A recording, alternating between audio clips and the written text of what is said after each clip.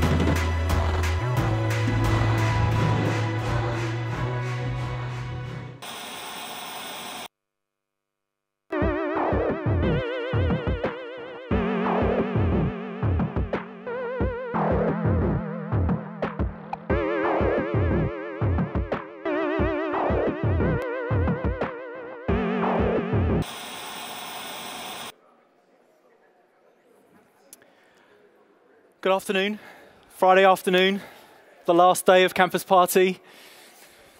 It's good to see your faces. Just a little point of detail. In the agenda online, I think it said I'm going to talk about the technology of baby in mind, which is quite an interesting typo. I'll try and make the connection to baby in mind, but my intention is to talk about the technology of body and mind. My name is Andrew Arms, and I'm one of the co-founders of the Spring Project. So I'm just going to start with a little bit about my background and my journey to get here, because it'll add, a little bit of context as to why the Spring Project exists. Then I'm going to talk about what the Spring Project is all about. I'm going to mention this equation, this source code, as we call it, the human source code. And then I'm really going to invite questions, because we've been talking about this all week, different speaker sessions, workshops. Some of you may have been to them. Some of you may have missed them. Yeah, this may be the first time that you're coming to it. But I'm getting a little bit tired of the sound of my own voice. And if something I know, in order to be brilliant, is to look after yourself.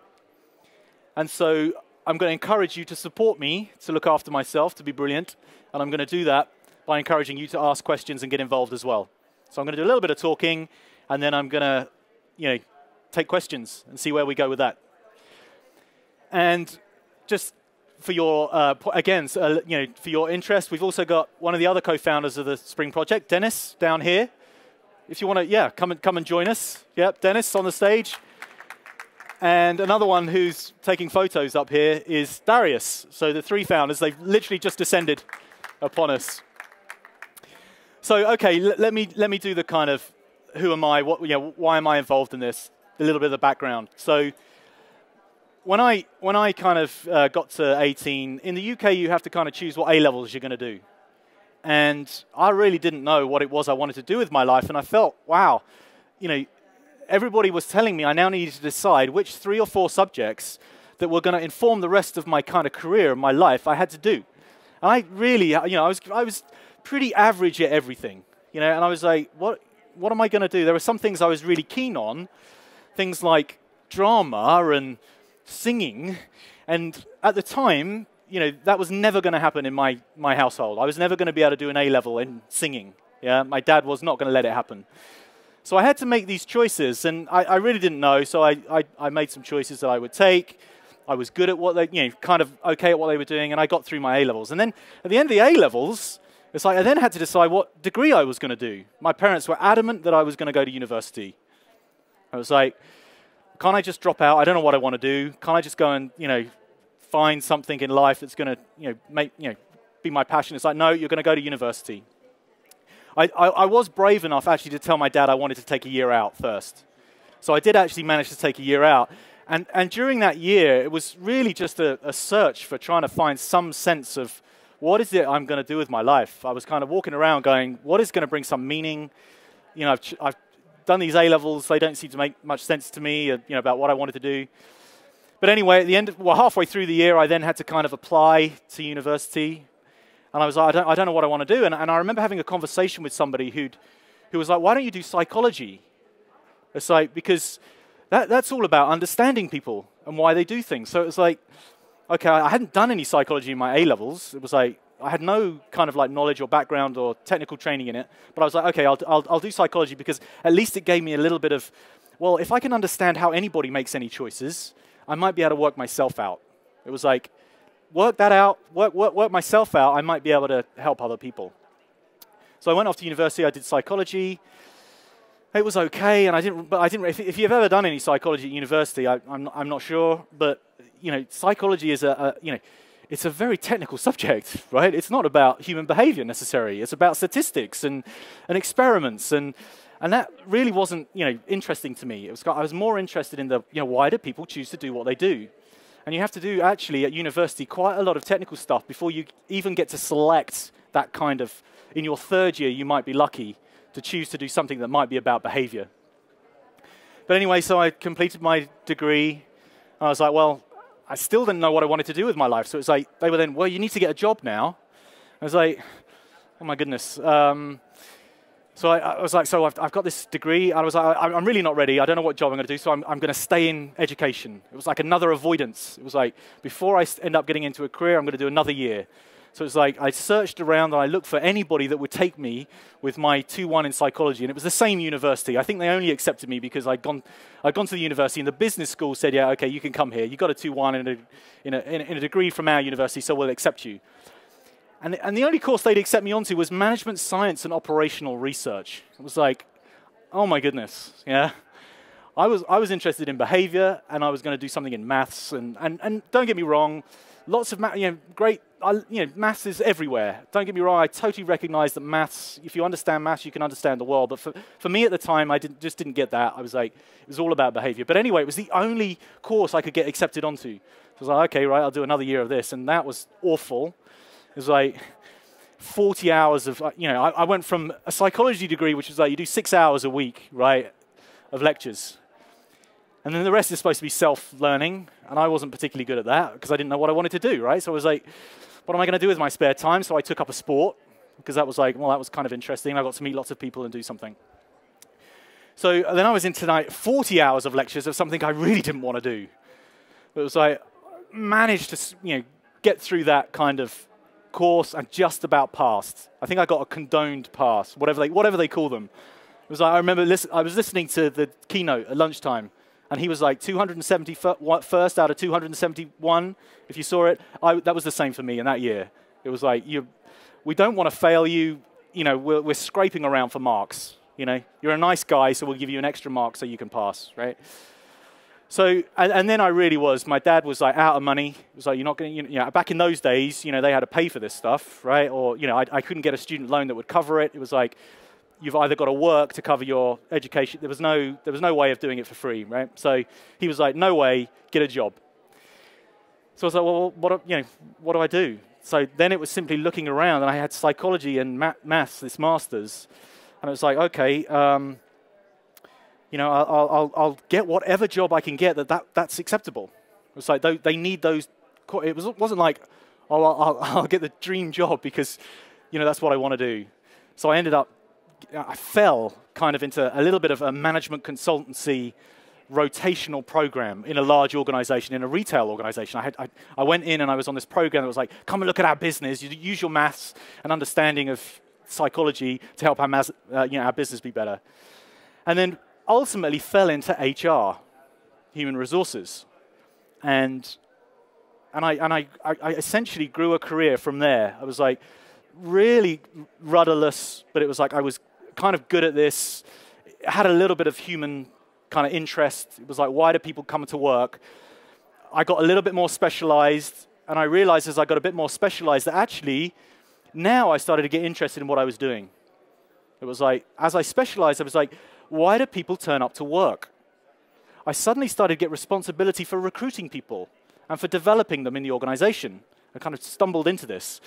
And then I was like, wow, okay, now this is getting kind of interesting. It's like, why do people turn up for work?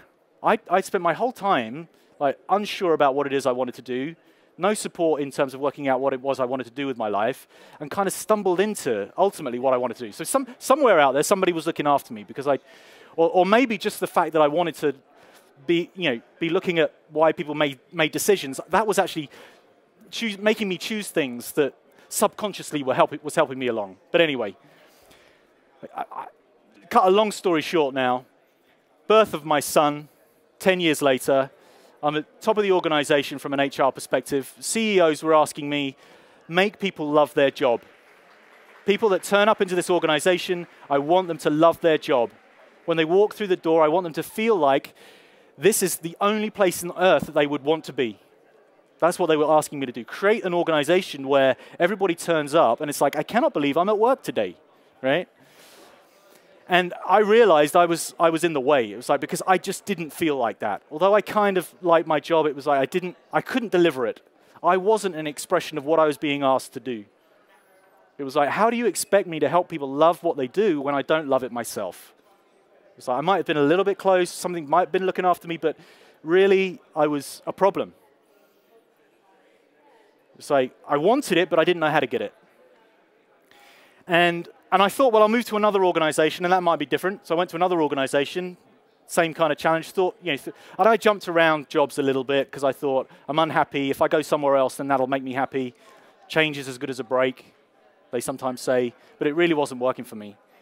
And so the birth of my son comes around, and I literally in the kind of, what I call it, maternity ward, I'm holding my son, and I'm like, oh my goodness, this is the only thing that I really know to be true in my life.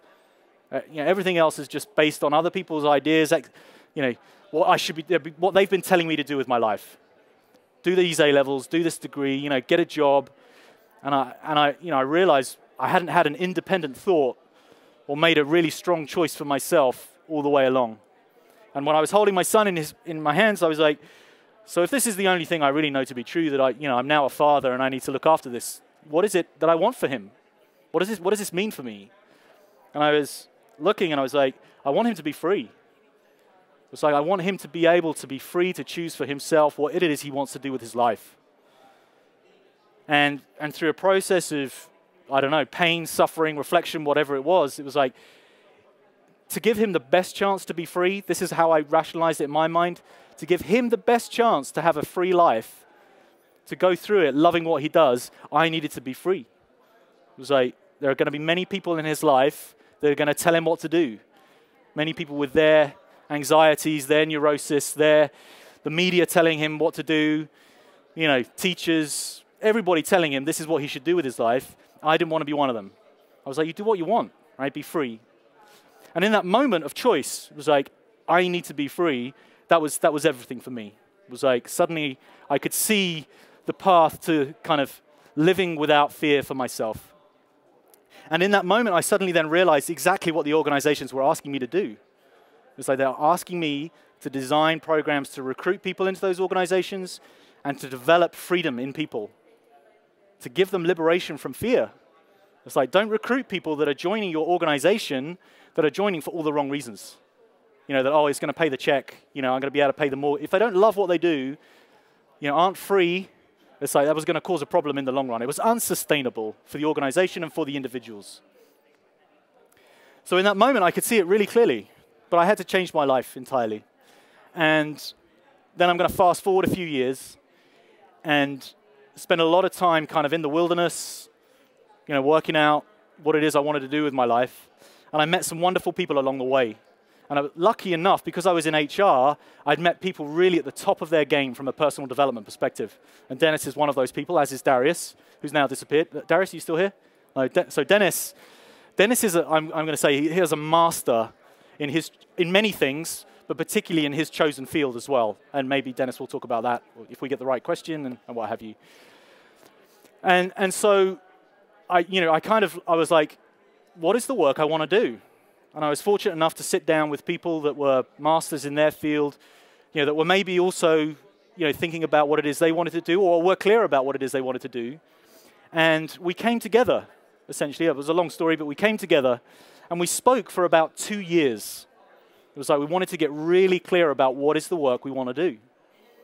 And after 2 years of, we used to call it sitting around the fire, right?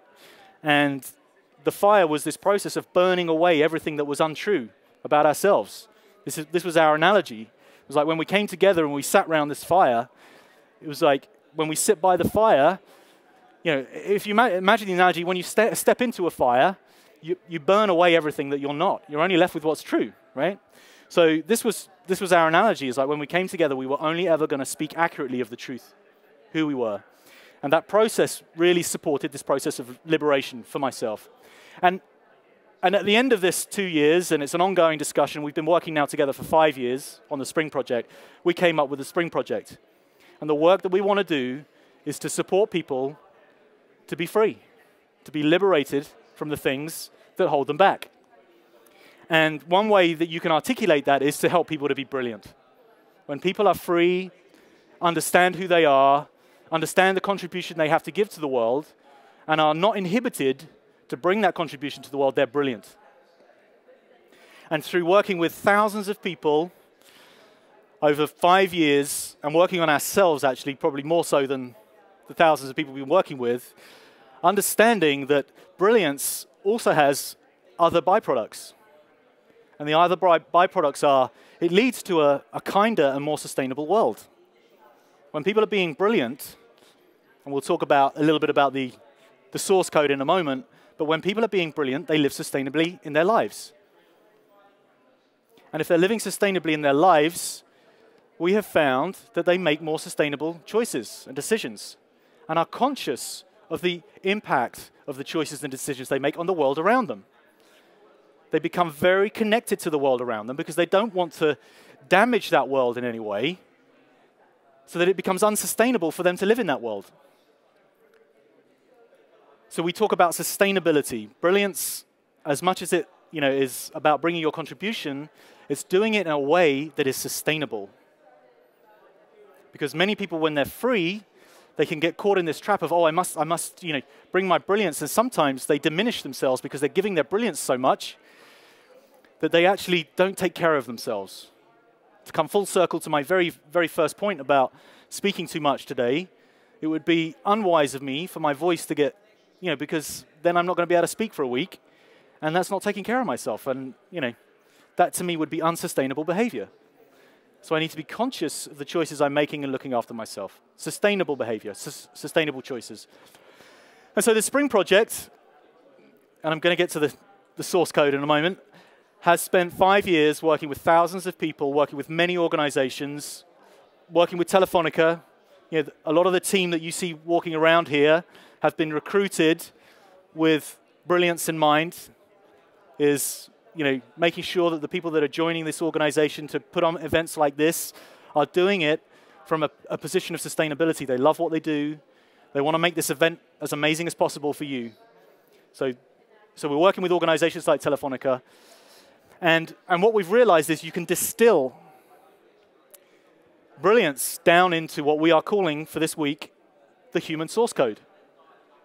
And by developing these certain characteristics leads to people unlocking their brilliance. And the equation, as you can see, is integrity plus responsibility multiplied by curiosity.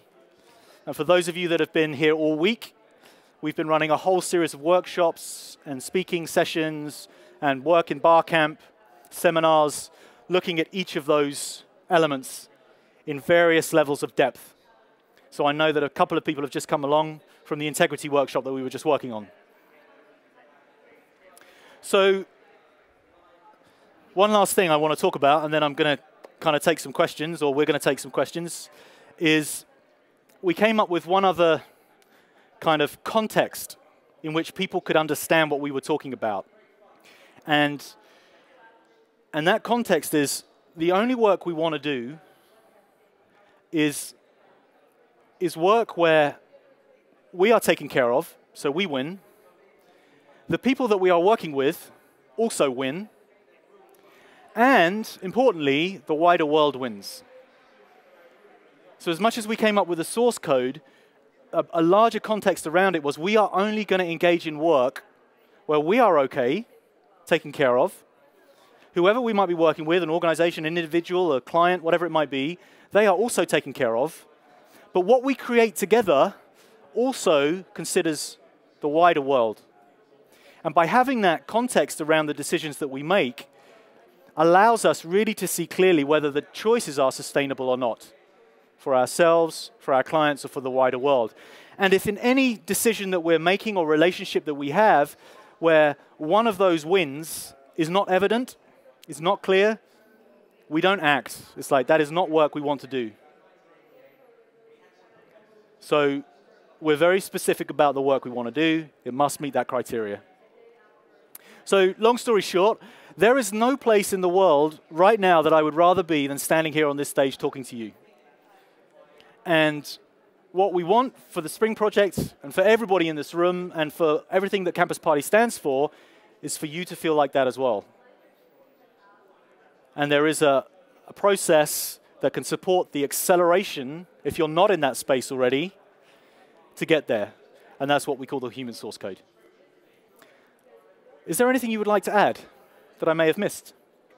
So that's, I don't know, that's 20 minutes of me talking about the Spring Project, what we've been doing here, the source code. I would love to take any questions that you have. And they can be about anything. They can be about my son, if you like. I'm happy to talk about my children until I'm blue in the face. So anything you would like to ask. Yeah, can we? Yeah. We've got a Ksenia here, has a roving mic. And I just want to point out, just before you ask your question, here's an example of brilliance. So I turned up with a laptop 5 minutes to go before the presentation, right? And I said to Dan, who's up here, waving up there, I said, Dan, could you just get it so that my video plays, and then at the end of the video, we get this thing back up? He's like looking at me, he's like, 5 minutes to go, right? And you want me to pull this off? And literally, in 5 minutes, he has created that presentation. And to me, that's like brilliance. I don't know whether you love your job, Dan, but trust me, that was brilliance in action. So thank you. I just wanted to recognize that. And to the rest of the team that's supporting this brilliant work. Sorry, your question. Hi. I think what you're saying is really interesting, but it seems it's a little bit the holy grail, because if everybody was brilliant, then they'd be really passionate and enthused about what they're doing. They'd be happy that it's Monday. And I think part of brilliance is being able to make the right choices and being informed. And I think the world we live in doesn't necessarily facilitate that. You kind of just have to carry on within this. And it's a little bit like a hamster wheel. I have to do this job because I have to pay the bills. And very often you don't have that time where you can step back and go, actually, these are my gifts, these are my talents. The more effective I am at that, the more effective my employer, the more effective my world. So where's the starting point in terms of what you were talking about? And in terms of Springboard, who's that targeted at? Businesses or earlier stage in life when you are making those formulative decisions? Do you want to go? Or? Okay. Yeah, mate, I'm going to, yeah, so the question, if you didn't quite hear it, was, it sounded like you were saying, oh, it's easy to say, Holy Grail, we're all in this, we're in the system. How do we kind of, how can we offer a process by which to be in the system but still move towards what it is we want to be brilliant at? Is that a kind of fair? Yeah? Go on, if I missed it, is that enough? Okay. Yeah, so that you don't all have to go, right, my career's over. I've been pretending all my life. I'm now holding my child in my hands. I need to be free. It's like, yeah, that's precisely what we hope to create with the Spring Project, is there is a method and a process by which to navigate from where you are to where you want to be without all the pain and the suffering that us as co-founders may have gone through. And at the same time, the Spring Project is very much an experiment in itself, is we are looking at doing things very differently. We are creating a new way of working and seeing what happens when we do precisely that and we work with people in precisely that way. So one of the byproducts that we're finding of working in this way with this technology of body and mind is a great deal of abundance gets unlocked. And creating a system that harnesses that abundance, that essentially becomes a new economy, a new way of doing things, a new way of thinking about it. So as much as we want people to be brilliant, we're also recognizing that at some level, this is work that has never been done before. Never been done before, as far as we can tell. It may be in little pockets, or it may be looking like something else, but we're being very clear about the idea that if you unlock brilliance in people, yeah, it creates a better world, a kinder world. So we're also experimenting a little bit with what the byproducts are of how we're doing it. And so, sorry, do you want to step in? So a couple of other, we're very experiential in what we do. If you've just come from the integrity workshop, you'll probably know this, is many people think they have a situation. It's like, I can't navigate from where I am to the new position. And what we offer are a series of practices, real evidence-based practices that people can get the feedback, practice new ways of being in order to make that navigation. And what we like to encourage is that it's not, most people get this intellectually. It's like, yeah, well, of course, everybody wants to be brilliant.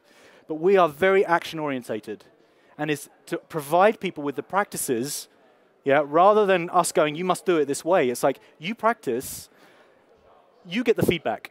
You work out how it's going to support you to move to your new brilliant, wherever you want to be.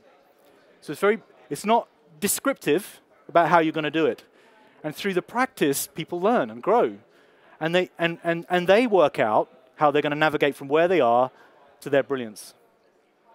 Do you want to add anything?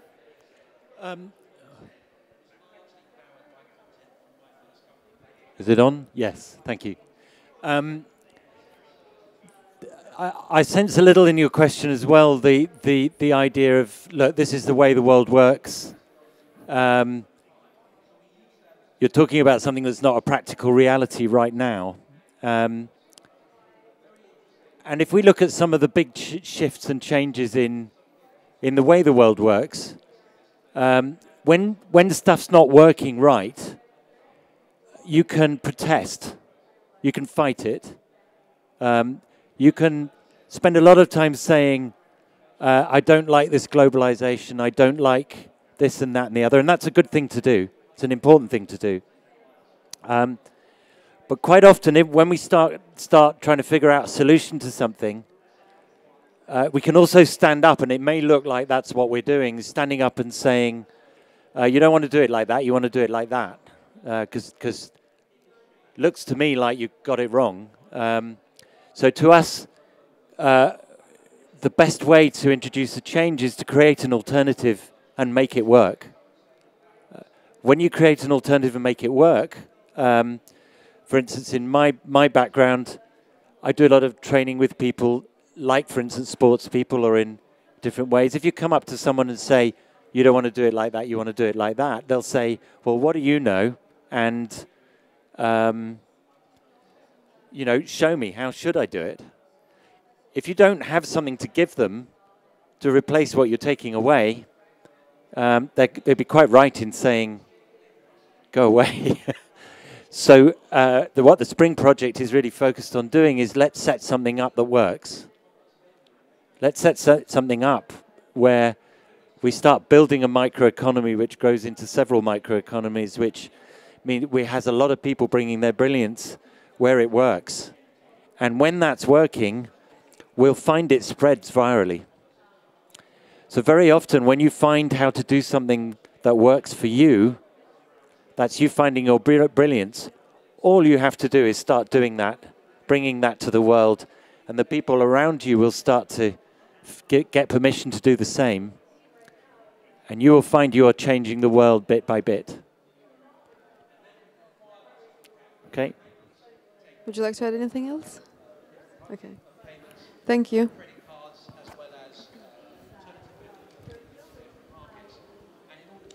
So I didn't go to any of the sessions, so I'm just curious, what specific methods or what are you doing in the Spring Project?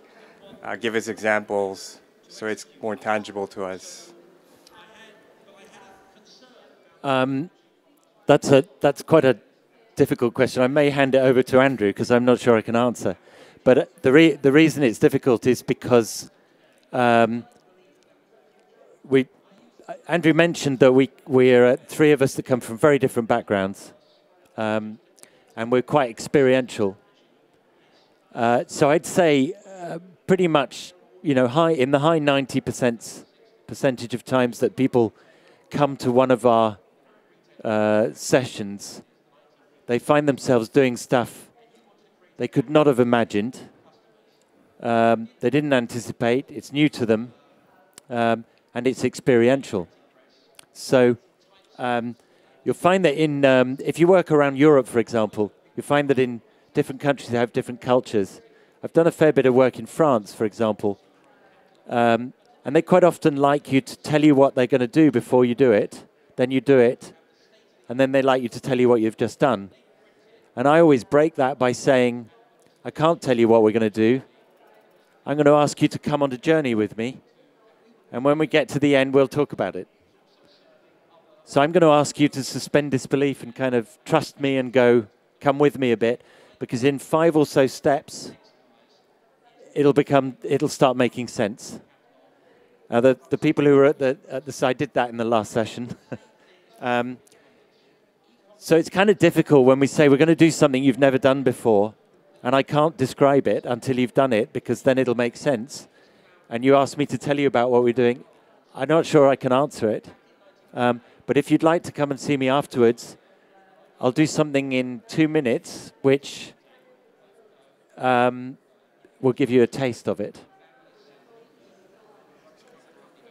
So, I mean, does it involve, tapping into your consciousness and mindfulness,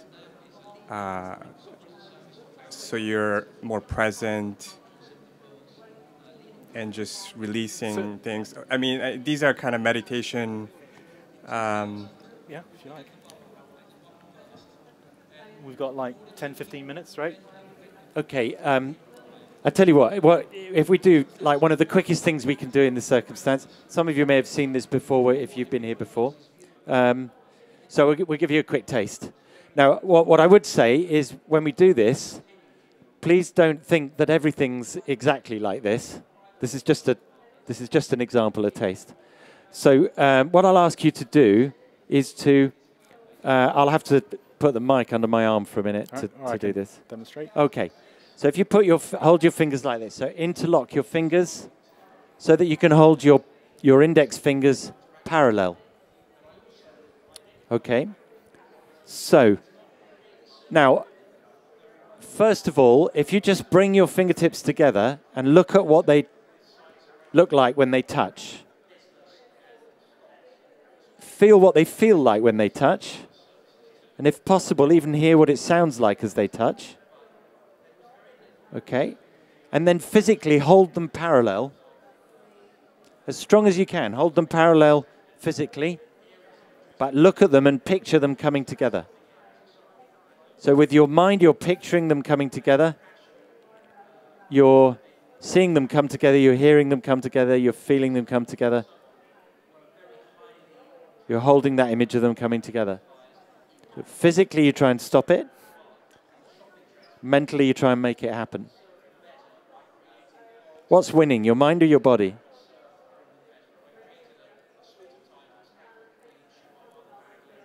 So we're getting some smiles and giggles developing. So what are you experiencing? What did you feel? So it's your mind is winning. Okay. I think it's subconscious. I did one like hypnotherapy session where the guy asked me to do these kind of things. Okay, so I've just asked you what you were feeling, and you've begun to interpret. Yes. Now, we often do that, and we often filter the words so heavily that we don't actually know what we're experiencing or feeling. When you say to someone, what did you feel? And they say, surprise, perplexity, and they go into an intellectual. So I'll ask you again, what did you actually feel when you were doing that?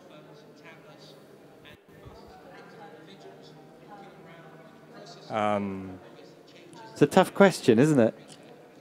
We're really kind of trained not to be aware of what we're feeling. We begin interpreting straight away, and it removes us step after step away from what we're actually feeling. So I do sometimes a following and leading exercise between people, and you get some people crashing into each other, and you say, what are you actually feeling? And they say, judgment, disagreement. No, what you're actually feeling is physical impact, bruising. What are we actually feeling? It's really difficult to bring ourselves back to that. So I would suggest what you're actually feeling might be to do with tension. What starts to happen generally is your heart rate goes up. Some different chemicals come into your bloodstream. Some of you might have felt your skin beginning to prickle slightly. Basically, your stress response is coming in. And the reason is because your mind and body are fighting each other. There's a conflict going on. Now, if you do the same again, but this time offer no resistance, just hold your fingers parallel, picture them coming together, and offer no resistance. What happens?